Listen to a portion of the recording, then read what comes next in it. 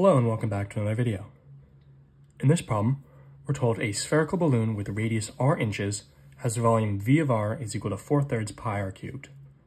And we're asked to find a function that represents the amount of air required to inflate the balloon from a radius of r inches to a radius of r plus 1 inches. So before coming up with a function, let's think about what does it actually mean to find the amount of air required to go from r inches to r plus 1 inches. Well, that means you take the total area, the total volume of the r plus 1 inches,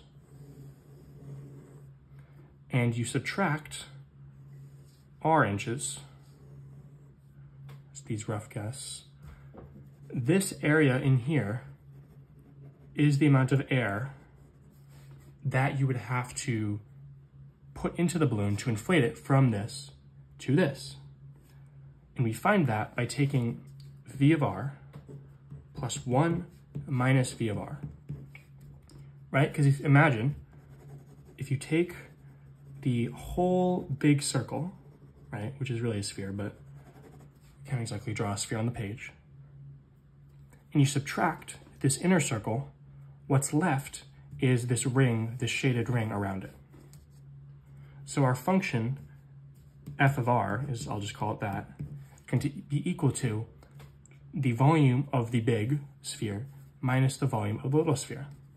So f of r is equal to, what is v of r plus 1? Well, you just have to plug in r plus 1 here. 4/3 pi r plus 1 cubed minus v of r, we just know, 4/3 pi r cubed. Now you can distribute this out and you'd get like 4 terms, all with 4/3 pi on the front of them, 5 in total. I don't think it helps to actually solve for any particular r to do 5 separate terms, right? For example, if r was 3, right? We're looking to go from 3 to 4 inches. F of 3 would be 3 plus 1 cubed minus 4/3 pi 3 cubed. Doing this, I think, is a lot simpler than doing 5 separate terms, because you can just do 3 plus 1 is 4, cubed is 64.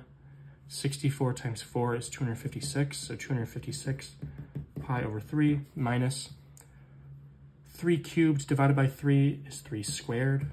4 times 3 times 3 is 36, so this cancels, 36 pi.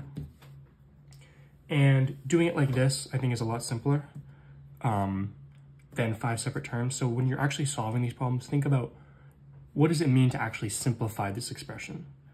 Say, okay, yes, I could distribute this out and it would maybe look a little cleaner from what you're used to, but in terms of actually presenting a function that is the most useful for finding out this problem, this is what we're gonna want to do. So this is your final answer, not some long and complicated 5-step function.